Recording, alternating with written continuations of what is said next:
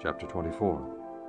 The Lord showed me, and behold, 2 baskets of figs were set before the temple of the Lord, after that Nebuchadrezzar, king of Babylon, had carried away captive Jeconiah the son of Jehoiakim, king of Judah, and the princes of Judah, with the carpenters and smiths from Jerusalem, and had brought them to Babylon. 1 basket had very good figs, even like the figs that are first ripe, and the other basket had very naughty figs, which could not be eaten, they were so bad. Then said the Lord unto me, What seest thou, Jeremiah? And I said, Figs, the good figs, very good, and the evil very evil, that cannot be eaten, they are so evil.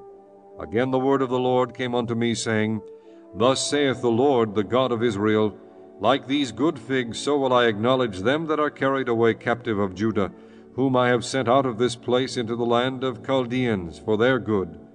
For I will set mine eyes upon them for good, and I will bring them again to this land.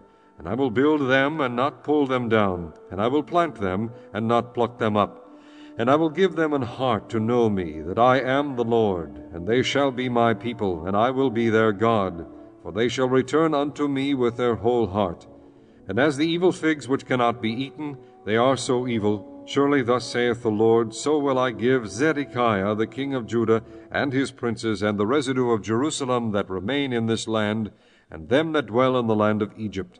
And I will deliver them to be removed into all the kingdoms of the earth for their hurt, to be a reproach and a proverb, a taunt and a curse, in all places whither I shall drive them. And I will send the sword, the famine, and the pestilence among them, till they be consumed from off the land that I gave unto them and to their fathers.